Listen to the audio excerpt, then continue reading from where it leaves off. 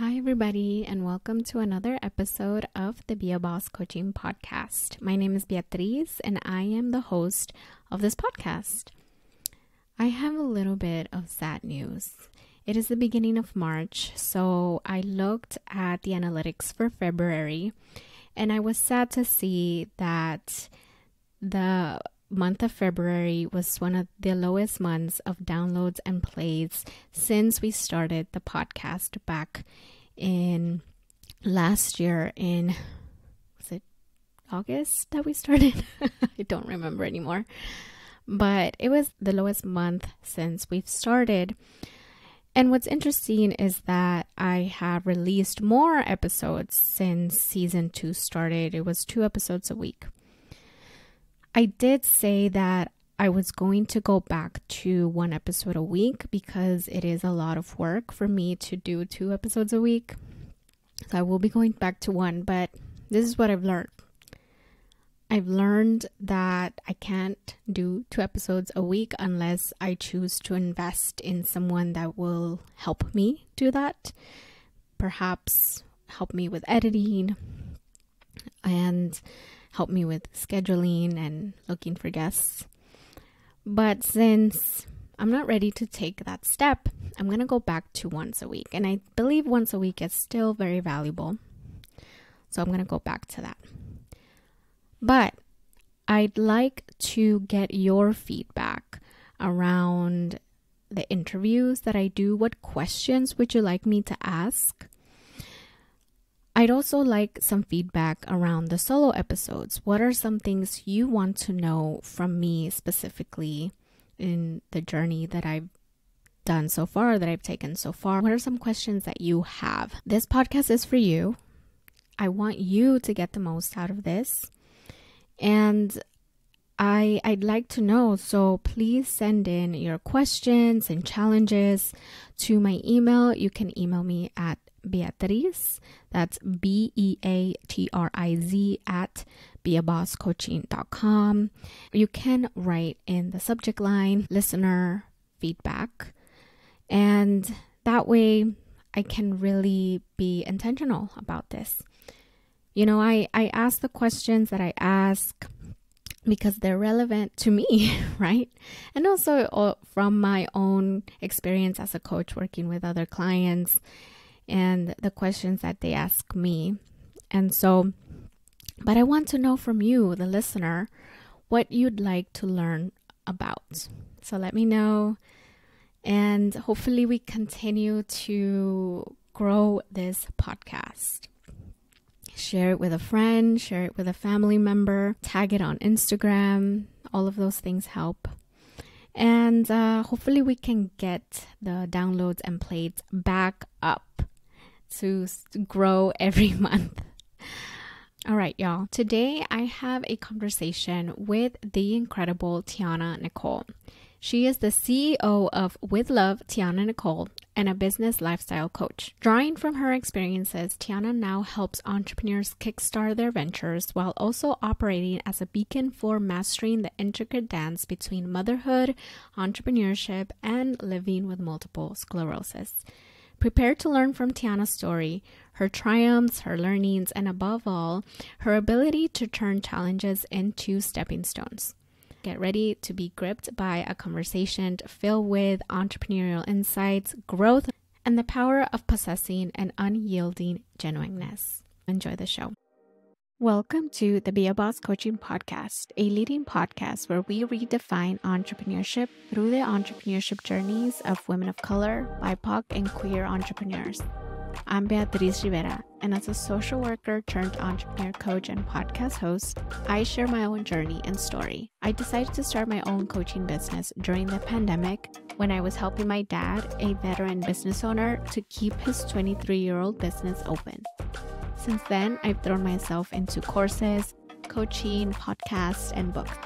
However, I've learned that entrepreneurship is a journey and we can all learn from each other's stories, mistakes, successes, and redefining the boundaries of what entrepreneurship can be. Subscribe to get new episodes every Monday and Friday on Apple Podcasts, Spotify, YouTube, or wherever you listen to podcasts. Thank you so much for taking time out of your day to come and talk to us about your entrepreneurship journey and who you are and what your business does. Thank you for having me. But before we move forward, if you can tell us your name and your business and the how your business serves, and we'll take it from there. Okay. Hi, you guys. I am Tiana Nichole. I am the CEO of With Love Tiana Nichole, and I am a business lifestyle coach. What I do in a nutshell is I help entrepreneurs start their businesses. Yay! Thank you. Thanks, Tiana. Yeah, so I met you at the networking mixer that Mhm. I think maybe it was three months ago, something like that. It was in December. I launched it for my 35th birthday. That was a present to myself, was to launch that as my business launch. Yeah. It was incredible. It was such a beautiful, very fun networking mixer. Thank you. I'm looking forward to the next one whenever you Yes. have the next one. I'd love to be there. But I know we met there and we connected, and I was so glad to have come across you and your business and seeing the way that you, as your first business launch, the way that you put such an incredible event together. It was really nice to meet other business owners and then really to see the ways that you help other business owners in your community as well. Thank So you. that was really cool to see. Thank you. But I do want to take it back a little bit. Mm-hmm. So I want to ask about your journey up until now as a business owner. Mm-hmm. What would you say is a point in your life that you attribute to the genesis of your entrepreneurial journey? I think it had to be about roughly 4 years ago. And I was at a company, and I actually liked my job. It was really nice. The company was a really good company. They were the reason why I actually got back into school. They encouraged me to go. And like when I first started back school, I was like, I don't even know, like they're paying for it, so I'm gonna do it so I can get my degree, but I didn't really know what I wanted to do back then. I mean, I had started a business prior to, and I was going through the motions of teaching myself how to do everything. Like I didn't have anybody doing graphics and doing my website, doing my social media, nothing. I did everything myself. And I was like, oh my God, this is a lot. This is so much. But learning while I was doing it myself, and then other people saw me doing it, like, oh, I need help with this and that. So I just learned how to do a lot of things like building a website, starting the social media, getting all the information together. I just learned on my own. And that kind of was a light switch on for me. Like instead of going into my plan when I started school was to go into human resources to excel in my job. And like going to school, I was just like, I don't want to go back to work. I want to do this. I want to help people. I want to help people build their businesses because I know how hard it is. And I also think that it's very important to have a community that can help you. Like I'm used to helping just people that I know that I run across or whatever, but I've seen that there was a big need for these type of services and people, a lot of like new entrepreneurs are scared to reach out to people for the help. So for me, it's I'm nice. I can help you. Come on, let's help you. So that's the whole starting point of I just want to help people do it because I know the struggle. Oh, incredible. Thank Yeah, you. that's really amazing just to see the need in your community and the fact that you've Hmm. seen other people in your circles trying to do this and then also having a hard time asking for help. And then you're Hmm. like, let me do it. Let's do it. Yeah. We're gonna do it together. So that's really Yeah. amazing. Thank you. At what point, if you could tell me a little bit about who you are, just because Hmm. we met and we were mingling with a We didn't really get a people. chance to talk. Yeah, so I'd like to get to know you. Who are you? So, what is something that you'd like to tell us about yourself that you'd like people to know? And it could be anything like food or music Mhm. or whatever you'd like to let people know. I think my greatest accomplishment was being a mom. So that's my number one thing. I am a mom of 3 kids. I have a 9-year-old, a 3-year-old, and a 1-year-old. And I'm a fiance. Me and my fiance have been together for a very long time. I'm not gonna say it like that. We've been together for a nice amount of time, and we have 3 kids together. So that is like the my biggest blessing is to have a little family that I've created. And then right outside of that, I am a business owner. I take that very personal because I work so hard for it. And I am a multiple sclerosis survivor. I have multiple sclerosis. I was diagnosed about 6 years ago. So it has been a part of my journey.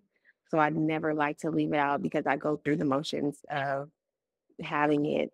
My kids have gone through with me. My fiance has gone through with me. So that's also a part of the testimony that I have is I'm a survivor of not a it's an illness that doesn't go away. So I can't technically survive it, but I'm living through it. Thank you for that vulnerability. It is tough to tell and let people know about the things that you go through, right, as a Yeah. person. Hmm. But thank you so much for sharing. No I problem. really didn't know all of that, right? So I'm really Yeah. glad that we're getting to know each other in that Yeah. capacity. Yeah.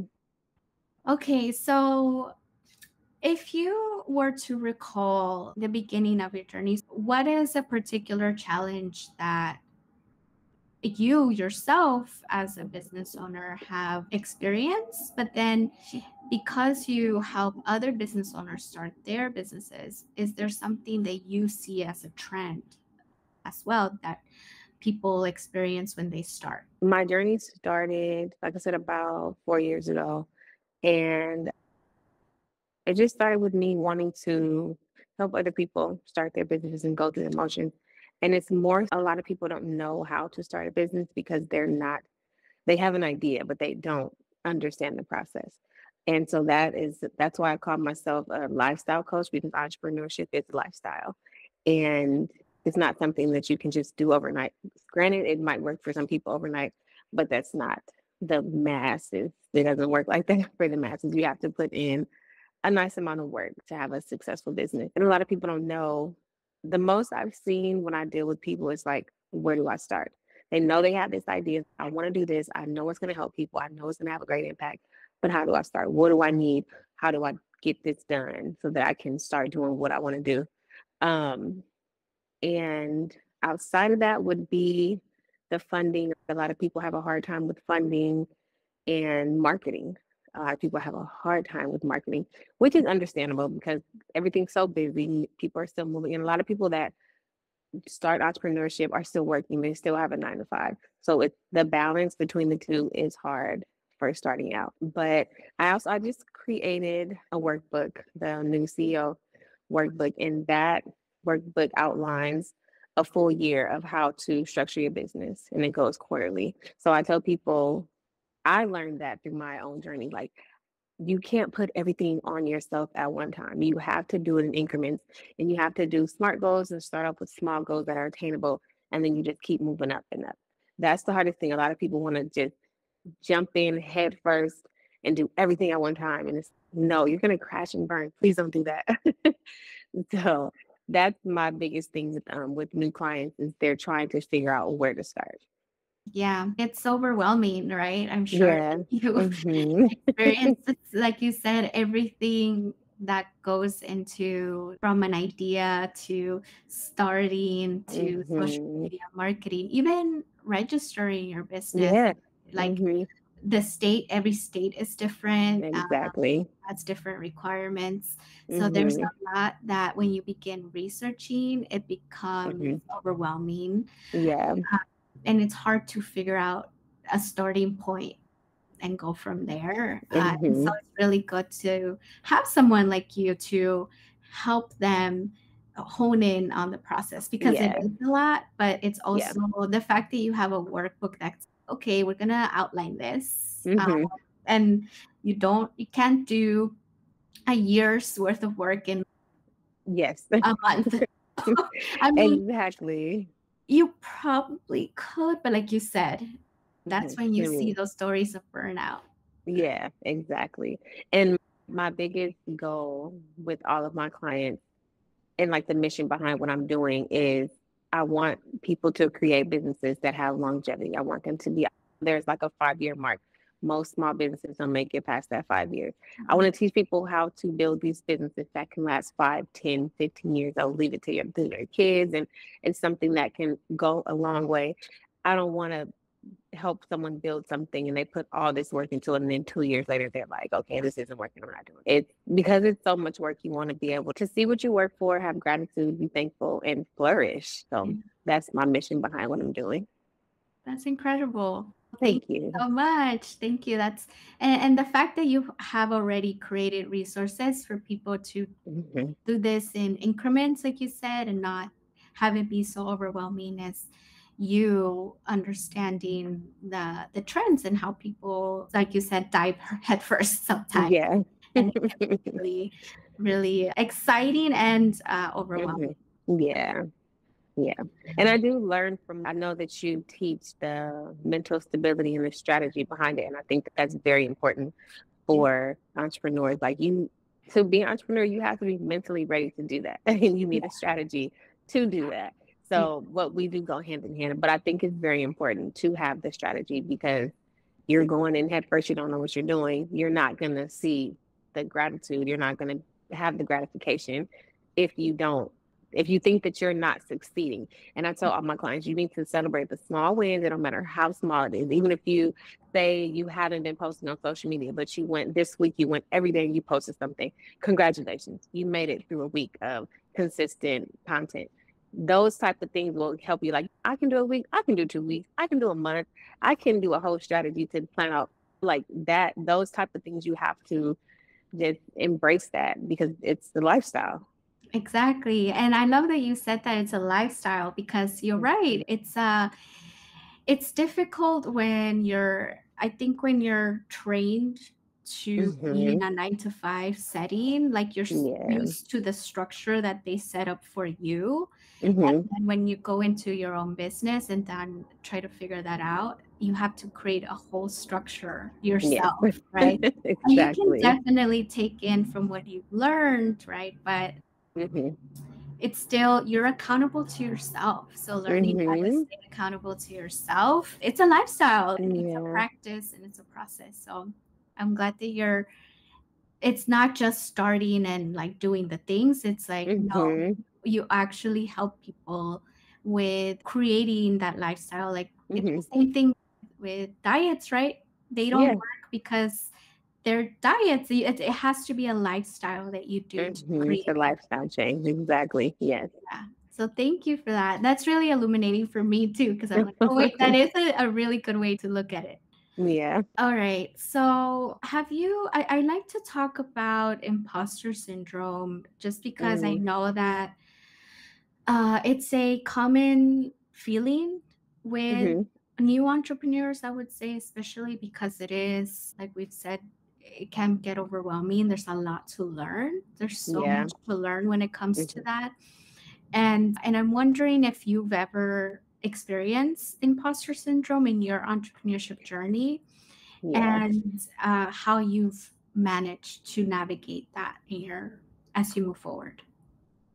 I definitely have experienced that. I think that's something that the majority of entrepreneurs, especially with the era of social media, like, you are always looking to see if you measure up to someone, or what are they doing better that you're not doing. And I've learned, I had an amazing coach. Her name is Ariana. She's actually a childhood friend.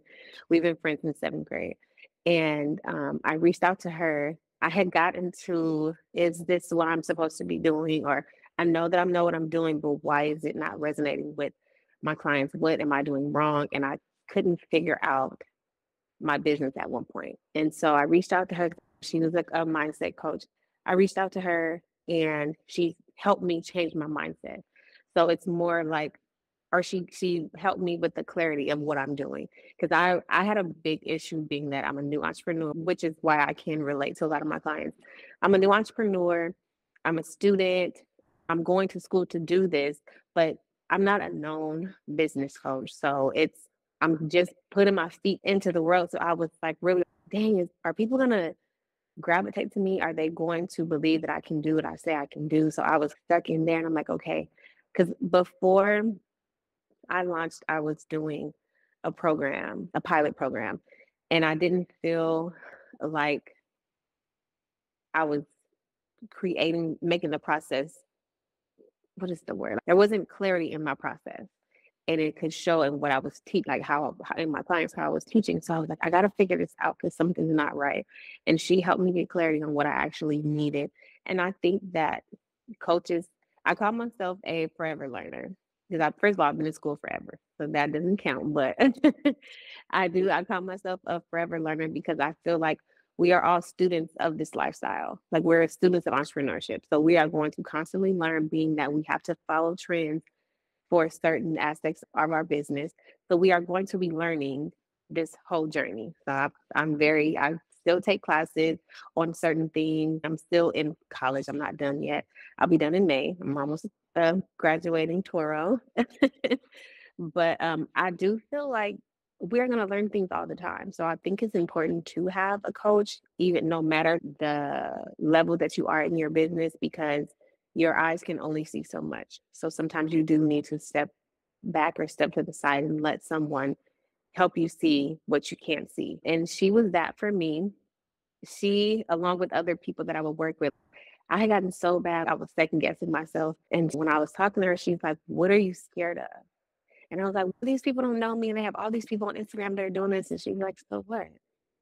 She's like, "It's okay. It's a lot of people that are doing what you're doing. So what?" She was like, "A lot of people are doing the same thing, but you have to understand what you're offering versus what everyone else is offering and play on that. Upsell yourself. You have to be." So I had to learn the confidence and stop trying to like, maybe I should do it like this person. Maybe I should do it like that person. No, what you have to say, what you have to offer, and what you have to teach, people need. And they're going to, if they need it from you, they're going to get it from you. Don't worry about that. She teaches like one-on-one instead of trying to reach the masses. Reach who you need to reach, and then the masses will come. That is how I navigated through that. I definitely didn't do it alone. And that's why I feel like it's a lifestyle, because we can't do this entrepreneurship journey alone. We need people. We need resources. We need a network. That's so good. I'm glad that you shared that, because as you're a business lifestyle coach, but then you have your own coach. You had your own coach, a mindset coach that helped you. Even the fact that you're going to school, you're learning this, and you have all of this experience, you have the training, that the mind is going to tell you their stories, and the fact that you reached out and that you were able to say, "Hey, I need help with this." And I think a lot of the times with entrepreneurship, we think that we have to do it alone. Exactly. In this society, I feel like it's very individualistic, and we have to figure it out on our own. And it's not within communities of color. I feel like we thrive best when we reach out and help others. Like we can, because they always want to help our community, right? And of course, they're gonna want to help us back. So thank you for sharing that and letting us know how that you managed that, and it wasn't alone. And I do want to go into any particular things that you feel you have done that have really brought wins, whether that means in clients or like whatever that means for you, maybe the launching of your business. Is there anything you feel that you've done in your particular journey that has brought wins to you your way? Yeah, I think me creating the network, I think that like when I launched my business, Entrepreneur Mixer, that was like the start of creating the network, because I was able to meet, like, of course, people like you, which I'm like so grateful that we met. But like the response that I got from it and how beneficial it was for so many people, because a lot of people at my event, that was their first time doing anything like that. And they felt so like good about what they were doing. They were getting a little bit more comfortable talking to other people about their business. And they just felt empowered to continue to grow in their business. And I think that taught me, surprisingly, the people that were there taught me to keep going. So like after that, I'm not jumping in head first, because I know I said that wasn't a good idea. But I am more open to community and networking. And so I just go into these meetings when I'm like, okay, this is what I'm doing, this is what I'm offering. And I think the genuineness behind what I am aiming to do is what is allowing me to get the wins that I'm getting, because I'm not superficial in anything that I'm asking or anything that I'm doing. I really genuinely want to help people, and it's being shown through just me expressing. And I wouldn't have done this prior to that, because I'm so like timid about, okay, can I really do this? But after that event and seeing the response from me, like, I can do this.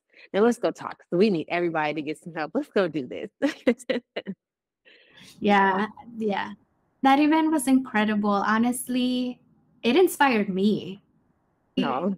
I was really amazed at the level of how much you put into that event, Mhm. just the space and bringing in all those people together. And the fact that Yeah. all of the people there were from your community, it's literally Mhm. your community coming to support you. And Yeah. that was really beautiful to see.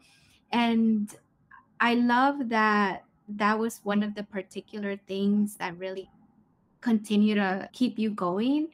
I'm Mhm. wondering what gave you the empowerment, or like what, I don't want to say empowerment, but what gave you the courage, I Mhm. guess is the best word, to say, I'm going to create this event and I'm going to invest in the decorations or even the chairs or like even putting it on Eventbrite and all the Mhm. things that went into it. What gave you the courage to bring all of that together and put it together?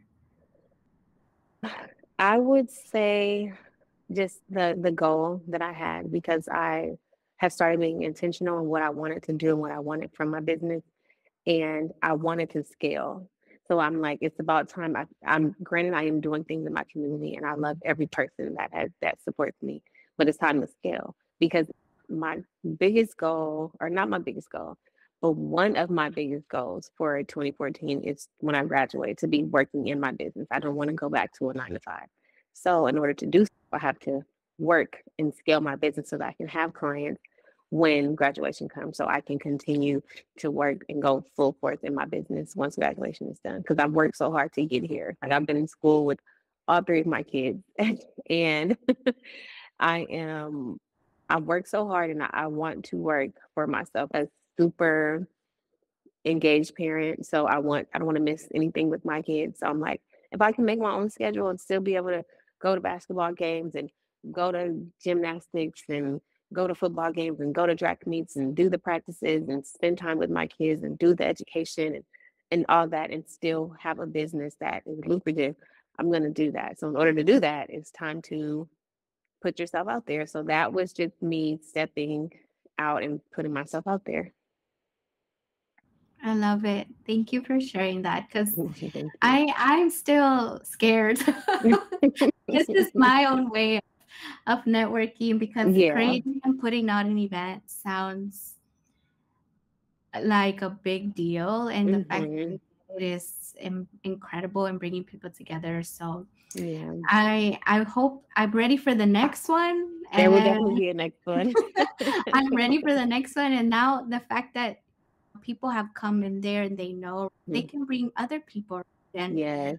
I'm excited to see the growth that comes with taking that Mhm. action, putting on these events. So, talking about investments, I'm wondering if there's any areas of your business that you've invested in that have helped you get off the ground. I think that when it comes to investments, it's tricky to figure out what is a good investment now Mhm.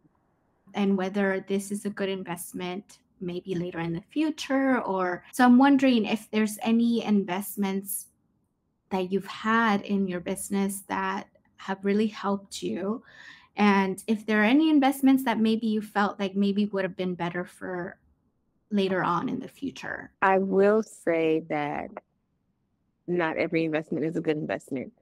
I have made saw things where I'm like, let me try and take this class and see how it works. And a lot of the things that I've done, not a lot, but a few things that I've done have been like repetitive or not beneficial at all.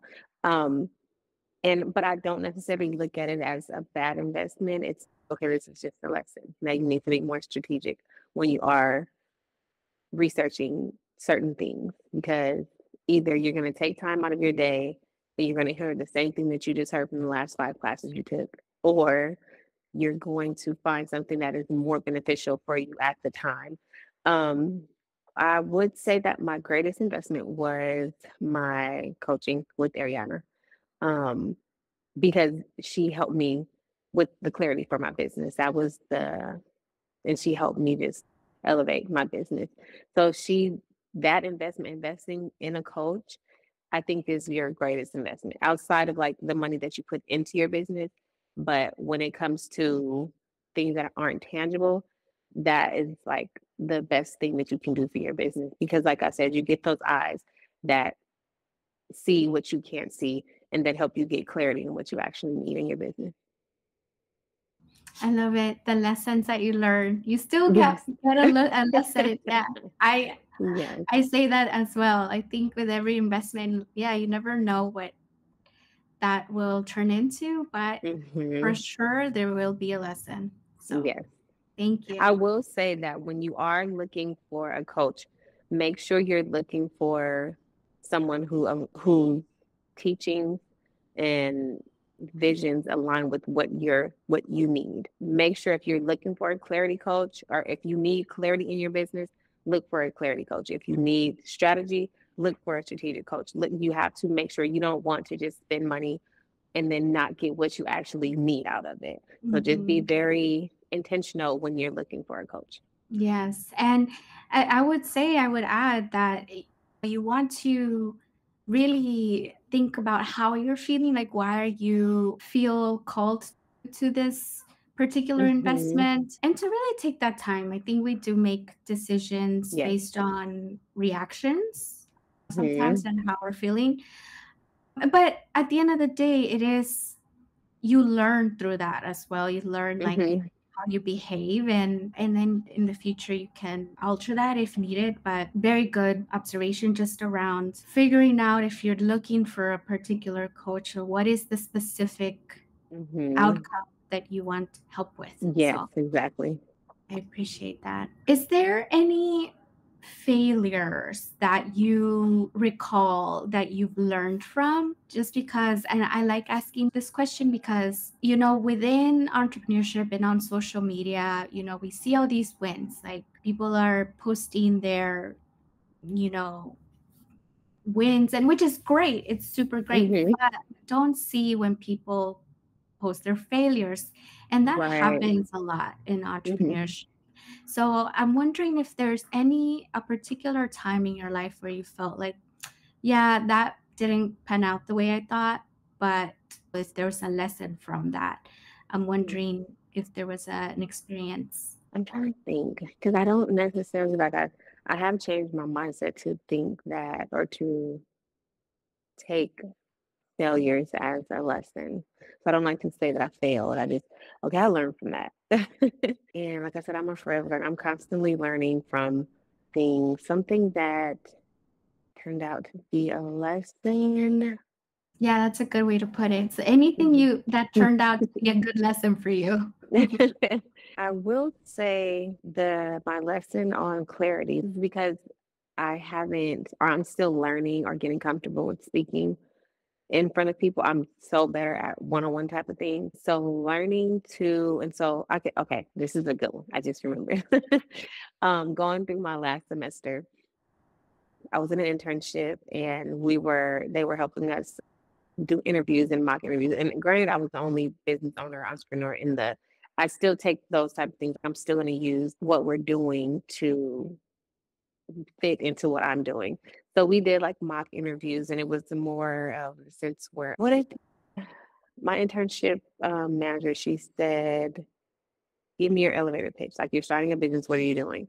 And I just broke down. I was in her office just crying my little eyes out. And she's like, what's wrong with you? And I was like, I don't know how to tell you what I do. I was like, you're not my target audience. You're not my ideal client. I don't know what to tell you. And she was like, it doesn't matter if I'm your client or not. What you need to know is you need to learn how to articulate what you're offering, because if you don't sound confident, then you're not going to get clients. They're not going to work with you because you don't even know what you're doing. And I was like, oh my goodness. So I literally spent the entire rest of that internship working on my elevator pitch. And by the time we had like every couple of weeks, we'll meet with our mentors. And I met with her and I went in there and I'm so confident. She's okay. So what did you learn this whole internship? And I was like, girl, let me tell you, I learned my elevator pitch. Let me tell you what I do. But it was like, I didn't consider that first meeting with her a failure. It was like, this is something that you have to know how to do. You have to know how to sell yourself. You're not going to be able to talk for 30 minutes to everybody and let them know what you're doing, figure out their problems. You can't do that. You have about 15 seconds in this elevator to tell them what you do and sell them and convince them that you are who they need. And I learned how to do that from her. So that was a lesson. And I went on to use that same elevator pitch and talk to other people, which is how I got like a panel experience. I got another internship to create a initiative. Like, though that helped me to build my brand, and it helped me to just be better. So that was a lesson. Thank you. Yeah, thank you for sharing that. It's always hard. I think that Yeah. it's so hard because even when you think you have it down Mm-hmm. and you go and do it, it changes. Yes. And you're like, wait a minute, why did it change? But Right. yes, thank you. Thank you for sharing that. Okay. I'd like to know if you've thought about any particular skills that you believe you need to grow and nurture as an entrepreneur. Are there any skills that you feel you have nurtured in your journey as a business owner and have really helped you as you continue to move forward?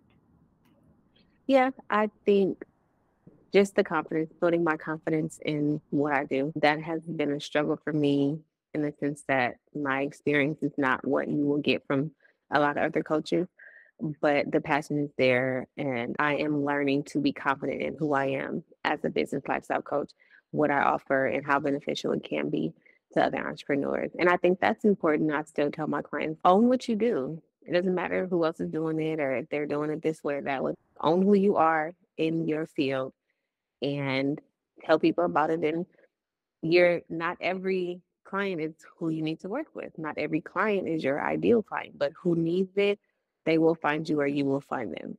So I think that having confidence in who you are as an entrepreneur is like one of the best things that you can do for your business. Thank you. And I know you're helping people do that or integrate that into your business and how you help people. So I agree with that. All right. Before we wrap up, I do have another question just Mm-hmm. around your experience. I love with the people that I talk to and the clients that I have, I primarily love to work with women of color Mm-hmm. and BIPOC and queer entrepreneurs. So, are there any experiences that you feel are experienced more as an entrepreneur, are experienced more by women of color or BIPOC entrepreneurs of color?